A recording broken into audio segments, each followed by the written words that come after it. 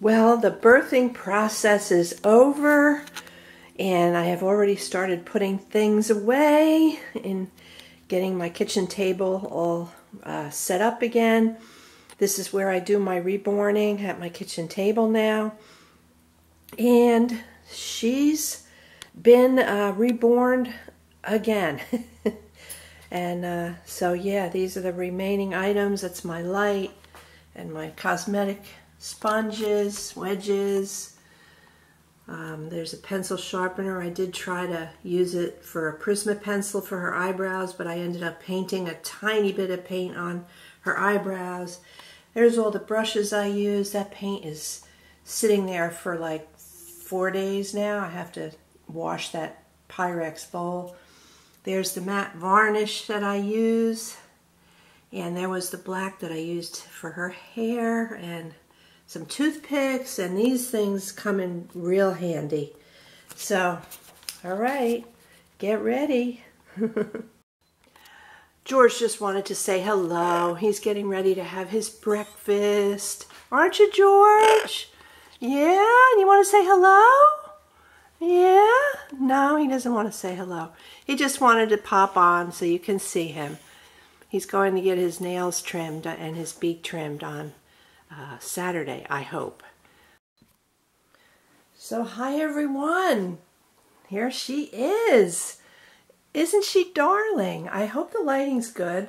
It's a beautiful sunny day here in Central Florida, and here I have my brand new baby girl, and I just wanted to do a little story about her and about the whole experience, and start off by asking if anybody knows that's watching what it's like emotionally to reborn a doll.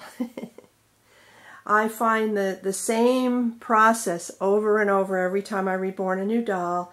The anticipation, the impatience, the wonderment of it all. Will I like her when she's on her body? Will she be cuddly? What is her style? What colors does she look best in? It's a wonderful experience. And it's a hard experience because, especially if you're impatient and you want to know right now, what is she going to be like? What is she going to look like? So, first I wanted to tell you what I did to her. I painted hair on her. I decided not to use the wig. It doesn't stay on, and I just would rather her have her natural hair, and it took me a couple days to paint her hair. It came out beautiful. It's black. I will do a details video sooner or later so you can see it better. I clipped her lashes. Her lashes are rooted, and they were a little too long, and I clipped her lashes a little bit.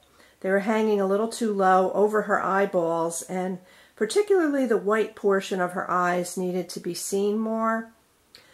I lightened the color of her lips a bit.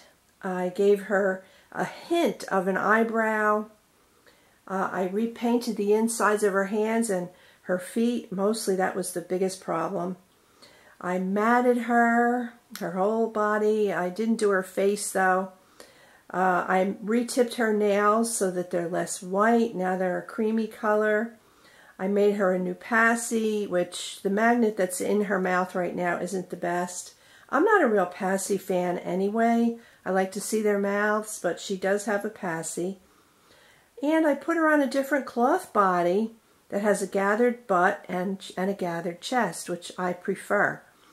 And this is going to sound really weird to you guys if you haven't had this experience. I know they're not real. But they do emote something, and you respond somehow to them. And when I put her together and I dressed her and I held her last night, she was reborn last night, January 31st at 10 p.m. I couldn't wait any longer.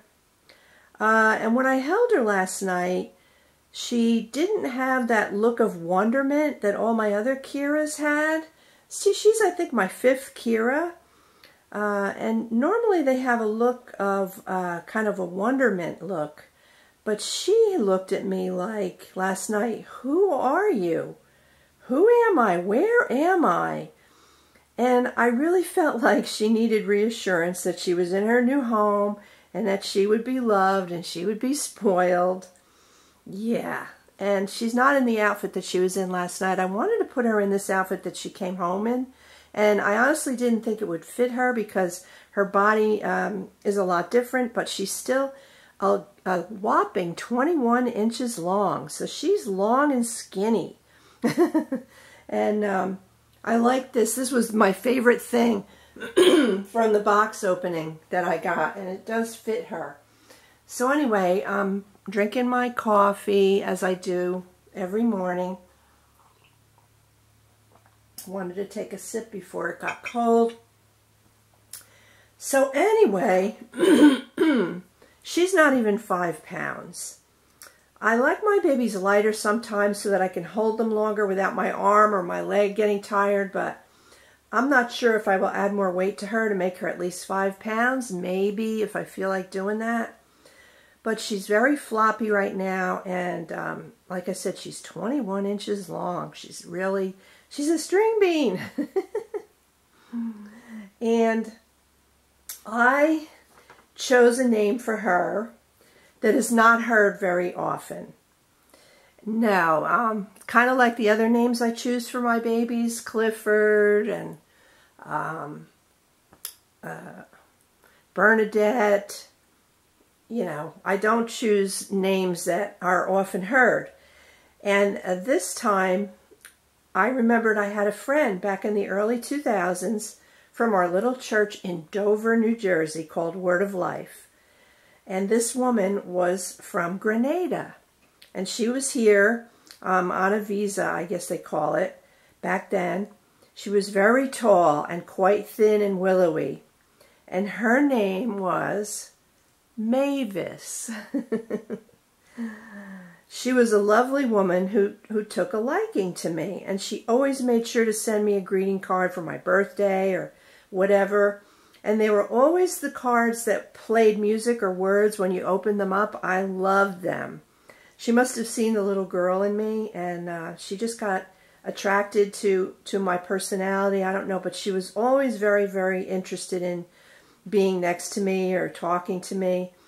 And she was here in the States working as a nanny. Her daughter was in Grenada, and she was quite very sad about that. I don't know the whole story about it.